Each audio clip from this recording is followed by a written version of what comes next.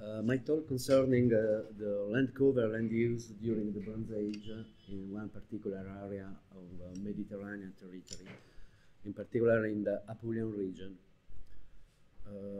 This is an area characterized by a good data, a strong database on archaeological sites, paleoenvironmental reconstruction, and archaeobotanical analysis. Just to know, we publish data on the Neolithic and the Bronze Age from paleoenvironmental reconstruction. These are the characteristics of Bronze Age during along the Apulian region.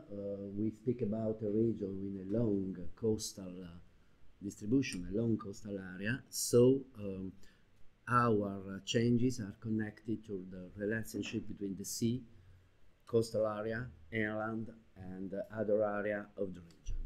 This is the chronological, chrono-cultural division of the Bronze Age in Apulian region. And this is our database, our analysis. We begin with the Apulian archaeological occupation derived from the analysis of C14 dates. And we elaborate a curve on the intensity of occupation. And the other one is analysis on the basis of a GIS database of the different sites. This is our curve. This is the spot of our period, the Bronze Age. And this is our reconstruction from the Neolithic just to the Bronze Age. Is a spot that we made in this talk by the work that began 20 years ago on all the region. In particular, we arrived to define probably a peak in the occupation, human occupation, and this peak is distributed in one of the three phases that normally characterize the Bronze Age in Apulian region. We try to differentiate the distribution of population, intensity of population in different sub-regions, coastal, inland, and subcoastal area. And we see the same trend for the peak during the second phase, but with different trend connected to what we have before and what we have after. This is our GIS database and the distribution of the sites. We speak about 162 sites, archaeological sites excavated and survey intensified sites.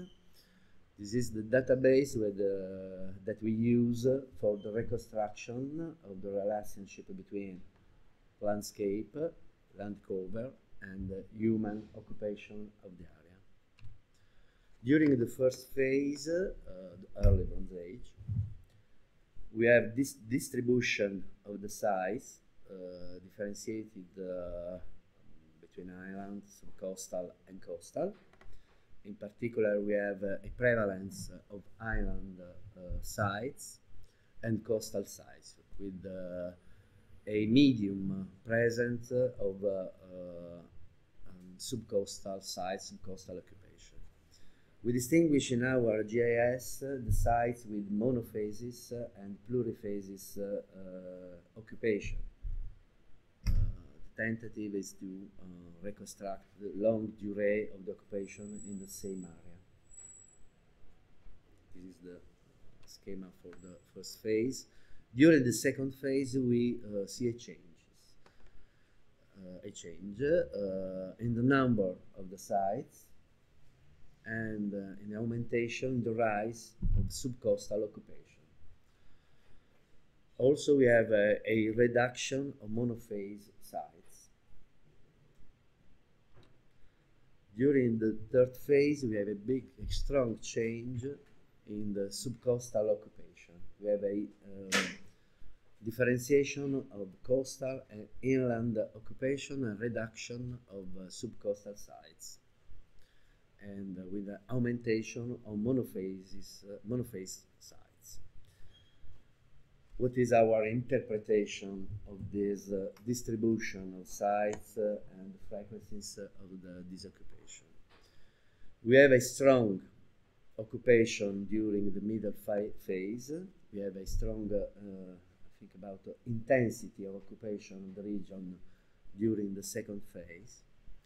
We have a change of landscape dynamics, a landscape distribution of the sites during the second phase, probably connected to changes in land use.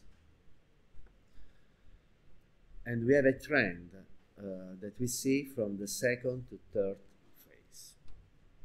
What we have about Landcover and Landuse database. These data are already published. This is our analysis based on archaeobotanical data. We use charcoal analysis for land cover reconstruction, and we use seed fruit analysis for the land use reconstruction. This is our total database, 40,000 plant material, and we tried to reconstruct also the seasonal changes in the crop production. For example, using the presence of millet with a brief period of growing, for us is connected to changes in rainfall regime, or using other type of crops to reconstruct changes in agricultural system.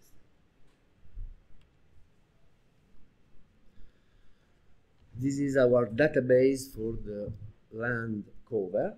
We use pollen analysis, isotopical analysis from different cores in the Adriatic Sea and the Ionian area. We use, for example, isotopical analysis from sediments in cores from Adriatic area, and isotopical analysis, delta 14C, in the archaeobotanical material to perceive the direct changes in the climate and probably in rainfall regime directly on the sites. But these are data that we know in general for the Mediterranean area. Our tentative is to connect the different type of data. This is the land cover reconstructed from the charcoal analysis. For example, we see a particular trend in oaks presence. From the early phase, we have a drastic reduction in Mesophilus oak. We speak about Mediterranean area, so there are very important changes in oak type, oak species. We have a change in Mesophilus oaks, a reduction, probably connected to climatic change, a dryness in environments. But in the third phase, for example, we have augmentation. This is not climatic, this is anthropic. There is a changes in catchment area, because in this moment we have an implementation of subcoastal site, the use of subcoastal site, hill environments. Okay. Particular trend you can see in the Apulia olive in this area that is connected to climate, but also to the exploitation of this tree. We compare our data from archaeological context with pollen analysis in the region. And this is our reconstruction for the crop.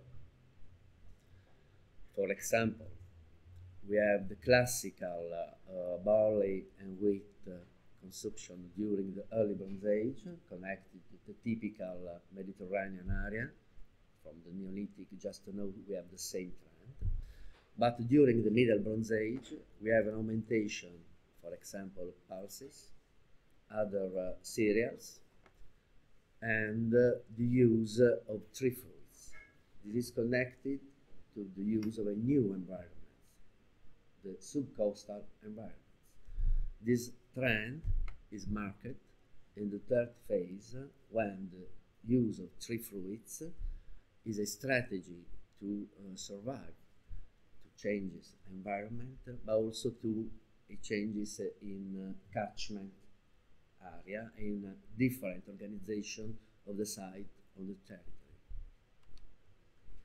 See, you can see the peaks during the Middle Bronze Age, the changes in dynamics of anthropic occupation, and the changes in crop regime.